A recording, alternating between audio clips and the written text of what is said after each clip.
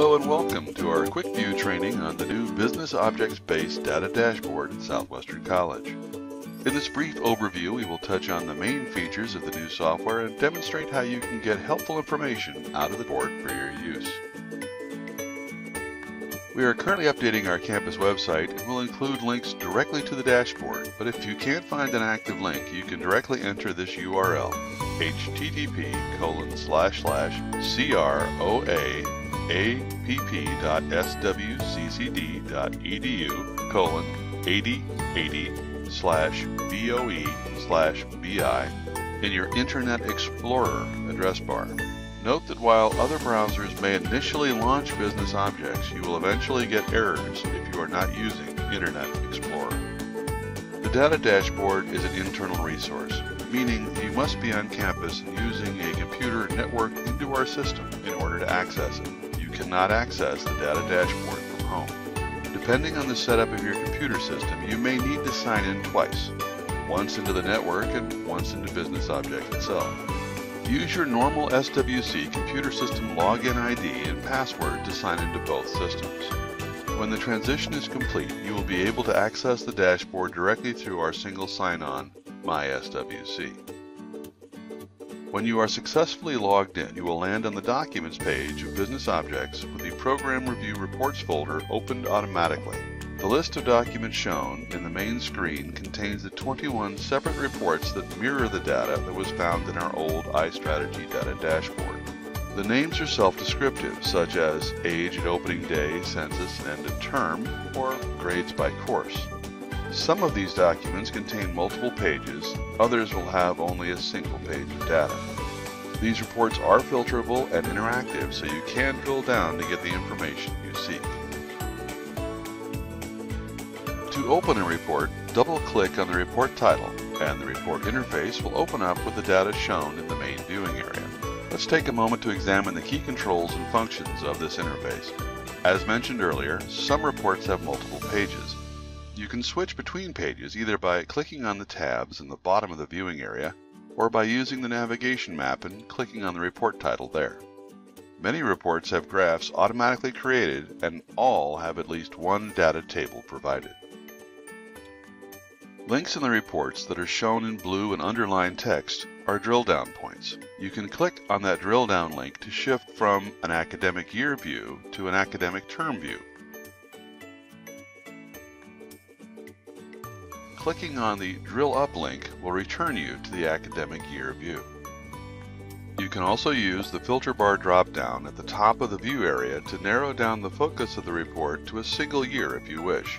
Selecting All in the drop-down menu will return you to the full report view.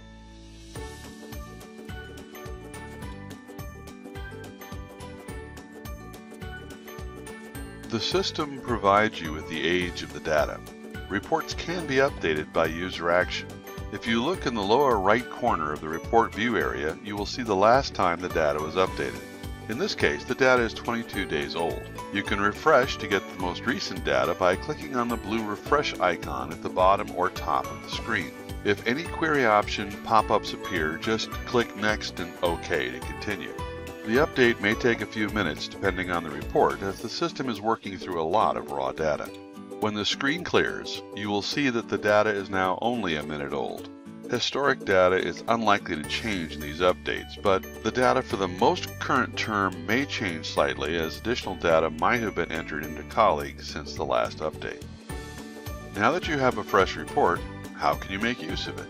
Well, you can save a copy of the report in your own directory of Business Objects if you wish, by clicking on the File Save As icon in the upper left of the screen. A better option, however, is to save the report externally, so that you can use it and the data outside of Business Objects. To export the report, click on the Export button. It looks like a hard drive with a bent arrow pointing out and away from its top. You have two decisions to make when exporting.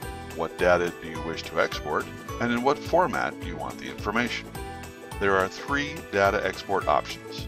Exporting all of the pages in a multiple-page report by selecting Export Document As option, exporting only the current page shown in the report viewing area by choosing Export Current Report As, or finally exporting the raw data as a comma-separated value, CSV, text document for import into a local database or spreadsheet.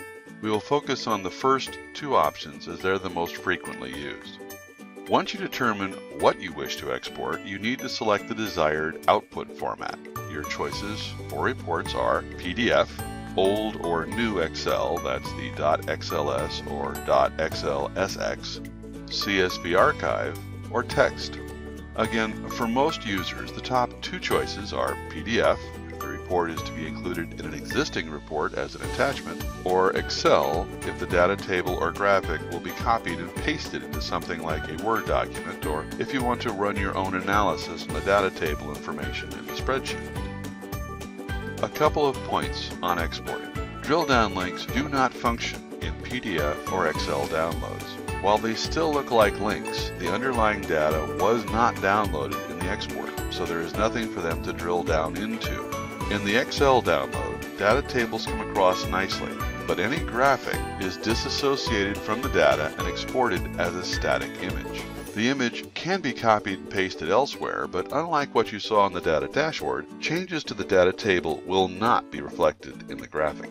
What this means in a practical sense is that if you want multiple views of a given report expressed as graphics, you'll need to make your filter selections in the dashboard, export that image of the graphic, reset your filters, export again under a new name, and repeat as necessary.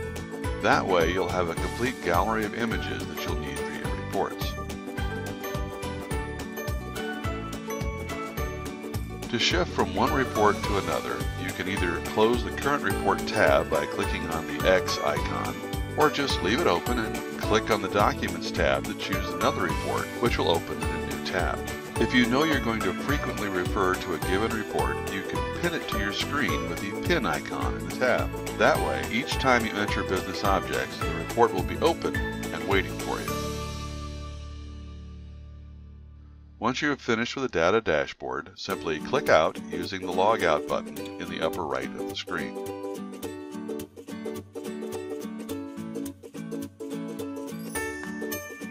We hope this brief flyover of the new dashboard has been useful. In the event you need help with any of the specifics, please feel free to put in a Right Now IT help ticket or assistance. Enjoy the data.